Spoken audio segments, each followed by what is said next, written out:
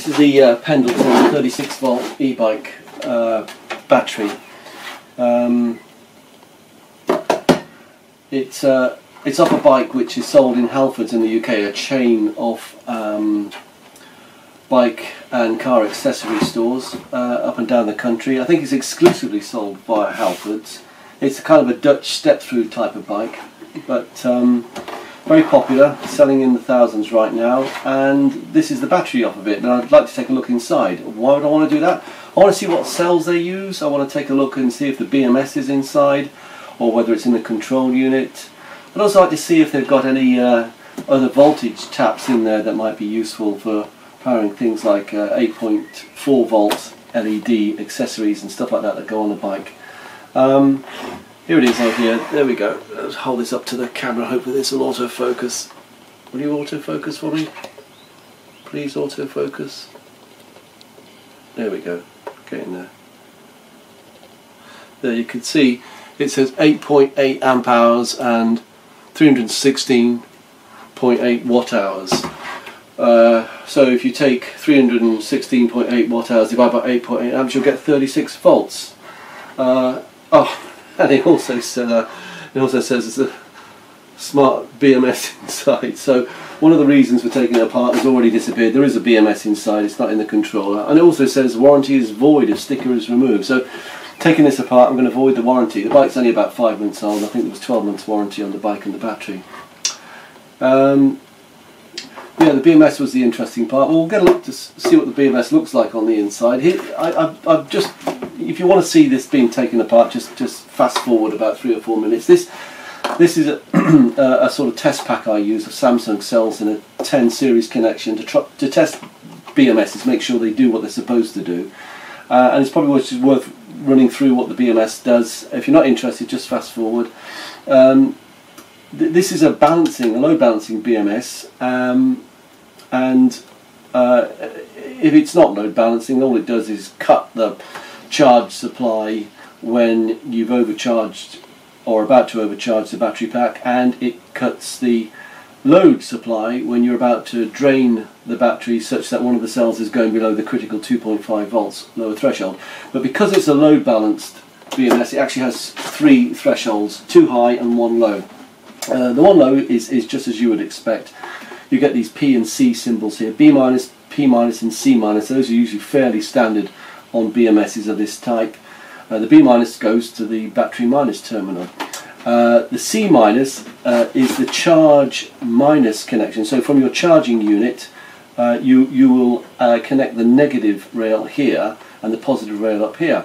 And these sense wires, and they're usually N or N plus 1 of them, depending on how many you've got in series. Sometimes the N plus 1 is connected directly to the B minus terminal, but often you'll see there's 1 for each end plus 1 sense wire in the middle of those, 11 in total on this. And it checks the voltage of these cells. It takes them through a microprocessor like this Seiko 8540 or something like that, voltage divider circuit, and then it will check the voltage of each of these cells, so that when you're charging it, if it goes above 4.2 volts, if a cell goes above 4.2 ahead of the others, then it'll start to drain the current from the cell so that the rest can catch up. It's not a vast amount of current, usually like 30 or 50 milliamps. And if another cell reaches 4.2, it will try and drain that one as well. It's not 40 milliamps per cell. It's going to have to share the drain capacity. And as you can probably figure out, once a bunch of these cells reach 4.2, they will go beyond 4.2 because it will not be able to drain the cells quickly enough. And eventually one of them will hit the next threshold, usually about 4.3 volts. And at that point it says enough is enough, and it cuts the C minus connection, and the light on your charger goes from red to green. That charge connection is switched via a MOSFET tube in here through to the B minus out. So it cuts that connection and it says enough is enough, and you could end up with 2 or 3 cells at 4.2, 4.3 and the rest of them at 3.8, depending if your cells have got wildly out of balance.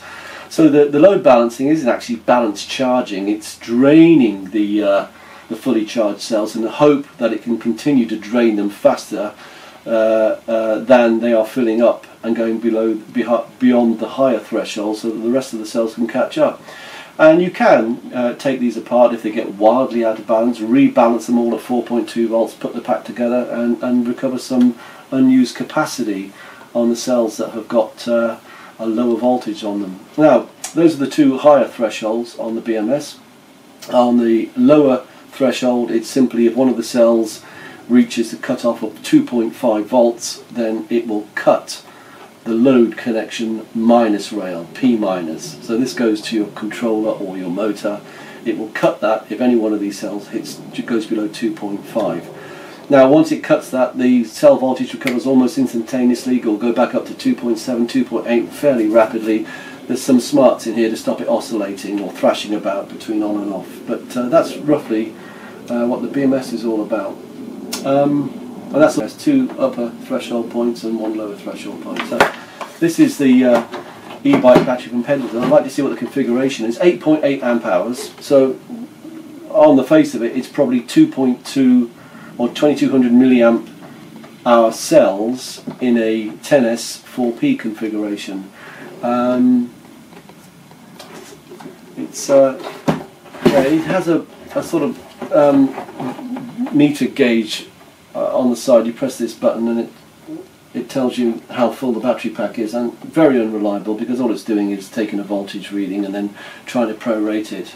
You can get a very high capacity rating, as indeed I have just the other day going out on this bike with 3 or 4 bars lit, but as soon as you try and go uphill there's very little capacity left in the battery. Voltage is not a very reliable means of determining how much capacity is left in your battery, but it'll do. Behind this cover here is the DIN connector for the charger, 5-port DIN connector, and back here this is where it slots into the tines on the controller. Let's see, I'm guessing the two outer ones will be somewhere in the region of 40-42 volts. Oops, I'll do that again. 41.4 volts. Other things in here will be things like temperature sensor, NTC type sensor. And at the other end, what have we got here? We've got, this looks like, I don't know what that is. Does that come off? Let's try and take this off. Just while I'm doing this, Halfords is a chain publicly quoted in the UK on the stock market. I think it's somewhere around about $1 billion market cap right now. So, there we go. Oh, this just slides up. What is this? Plus minus. Oh right, okay, I get it. Yeah, I was kind of interested whether there was a voltage tap on the inside for accessories, and this looks like it. I've seen other types of these with a red lens on the back for a light. This, I don't know if there's any voltage to this. Let's try it. No, nothing at all on that. That's just trying to find, it's an auto ranging, nothing at all on that. It may be that it's something that is controlled via the controller to switch the lights on. Maybe we'll get it open and be able to see inside. But yes, perhaps it might be useful to have a lens on the back with a light in it, and that's really a dummy fitting on the back for those that haven't been supplied with that. So to get this open, well, we've got screws on the back, crosshead Phillips type screws, 2, 4, 6. We've got this here. Now I'm guessing this splits apart here on this seam. So this will be connecting the two halves together. Let's get rid of this thing first in case I forget and start prizing it apart. Here we go.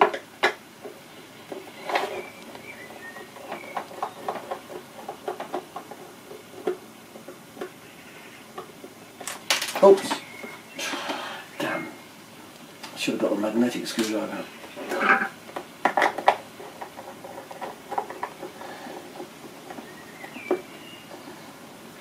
Okay. So that's no longer going to hold the two halves together. Let's get these out.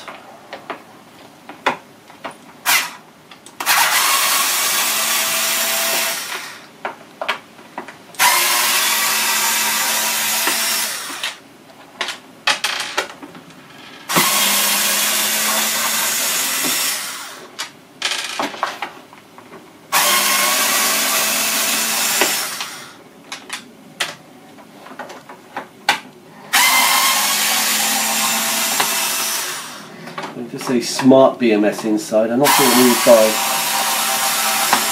by smart. In my sphere of knowledge, smart BMS usually refers to a BMS which has some communication capabilities such as NFC or Bluetooth Low Energy. Oh, does that come apart? No, it doesn't. Okay. Oh, okay, alright, okay, so I reckon this is going to be tricky. Oh, screwdrivers. Let's try that.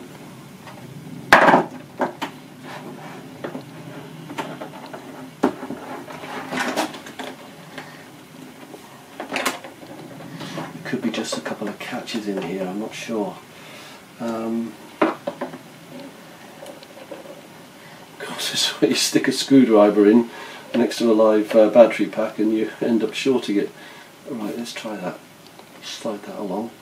Oh, shoo! Okay, something's given there. I hope it hasn't snapped.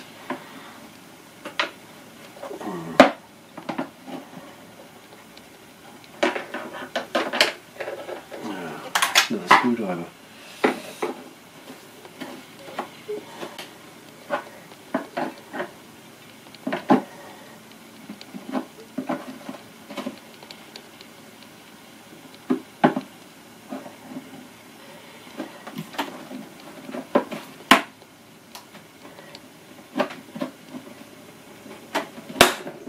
Okay, yeah, you can see the where the lugs go in.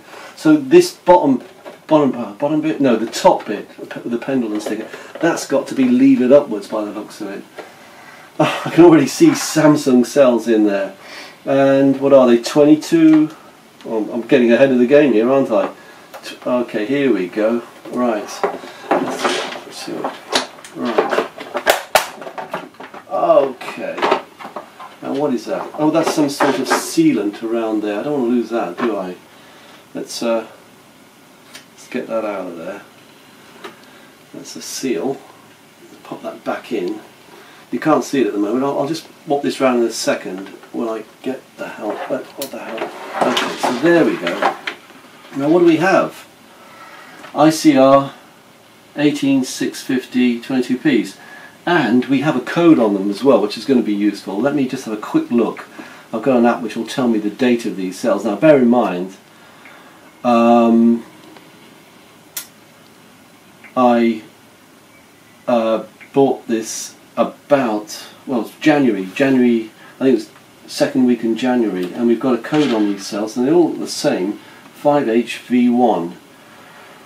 Right, where are we? Samsung. How do we change the brand? How do I change the brand? Samsung, here we go. You can see this on the screen. Samsung, and we are 5HV1. Oh, what is it? 5. Oh, let's go backwards.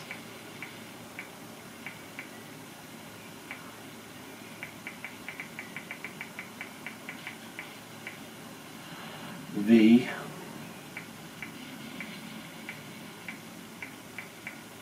1. Right, decode. 1st of August 2007 is the factory date on those cells. So that's not bad. August, and it takes what, a couple of months to ship over in a container. August, September, October, another month in transit to the stores. Yeah, so this is a pretty recent battery. That is the it's come out again, this stupid little thing.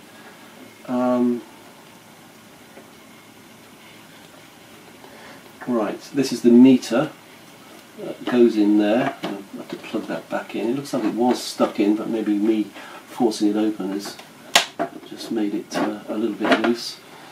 1, 2, 3. Oh, it's going to be hard to work out what we have here. Well, look, I can do this. 1, 2, 3. 1, 2, 3, 4, 5, 6. 18. 21. 24, 27, 30, 2, 4, 6, 8, 10. Yeah, it's 40, a 40S pack. So, I mean, I don't know if these could be just upgraded by slotting stuff in here, but ever so easy to change these to NCR 18650Bs, which instead of 2200 milliamp hour will be 3400 milliamp hour, giving almost 1.5 times the capacity.